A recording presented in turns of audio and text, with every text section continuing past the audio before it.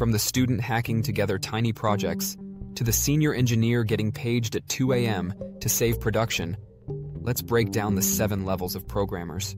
Whether you're just starting out or already explaining DNS to product managers, you'll probably find yourself somewhere on this list. Level 1, the beginner. You've just discovered coding. You don't even fully understand what compiling means, but you feel unstoppable. You follow your first YouTube tutorial, copy the code line by line, and when Hello World actually prints, you feel like you've just hacked NASA. You have no idea what version control is, but you've got 10 different versions of the same file.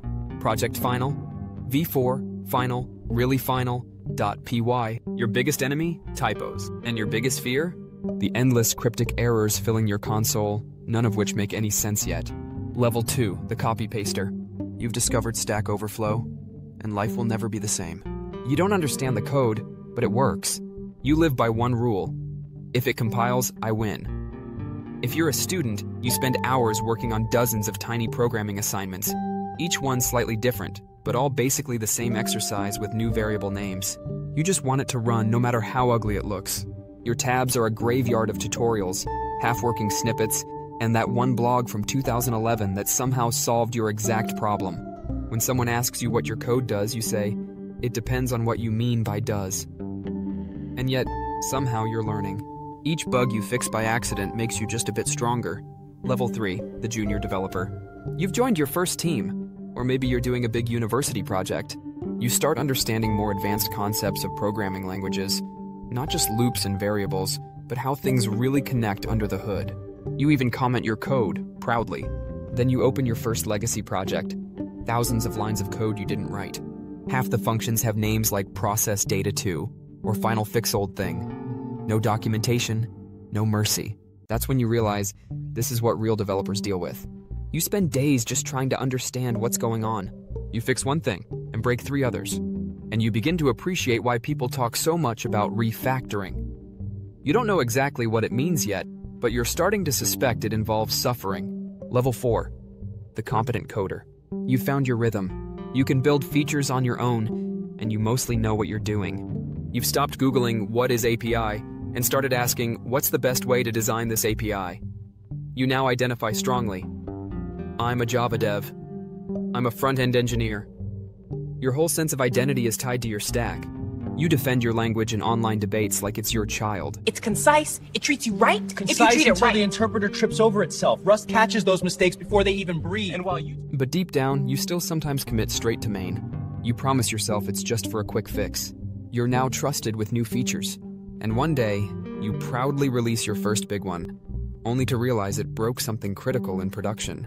Welcome to professional development. Level 5, the professional developer. Now you're a full-time dev. You get paid to code, and sometimes to not code. You've learned that half your job is reading other people's code. You start doing thorough code reviews, you don't let juniors merge anything without proper tests, and you begin to think deeply about writing code at the right level of abstraction. You begin to notice patterns. Most bugs come from quick fixes. Temporary solutions live forever, and we'll refactor it later means never. You no longer panic when something breaks. You panic when it doesn't, because that usually means it's silently failing somewhere else. You start to mentor juniors. You finally understand the difference between it works and it's maintainable. And you realize debugging takes longer than coding, and that's okay. Level 6, the architect. Now you see the bigger picture. Languages don't matter as much anymore.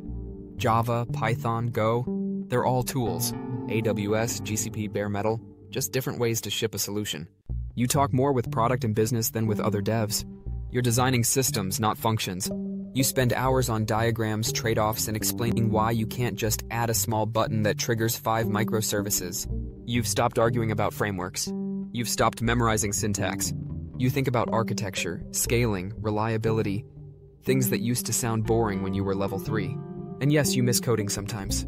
But now you realize that solving people's problems often means less typing, more thinking. Level 7, the legend. You've become the person everyone calls when things go wrong. You know multiple languages, paradigms, design patterns. You've written libraries that others depend on, maybe even open source ones. Your Stack Overflow answers have thousands of upvotes. You've stopped chasing shiny new tech. You chase clarity. And the funniest part? You still write the occasional dumb bug, You just find it faster and blame it on legacy code. So, which level are you at right now? Maybe you're still writing your first hello world, or maybe you're the one explaining why the cron job failed again. Wherever you are, remember, no matter your level, everyone's been there, staring at code that should work, but doesn't. Hit subscribe for more tech facts, where we explore the fun, weird, and sometimes painful truths of being a developer.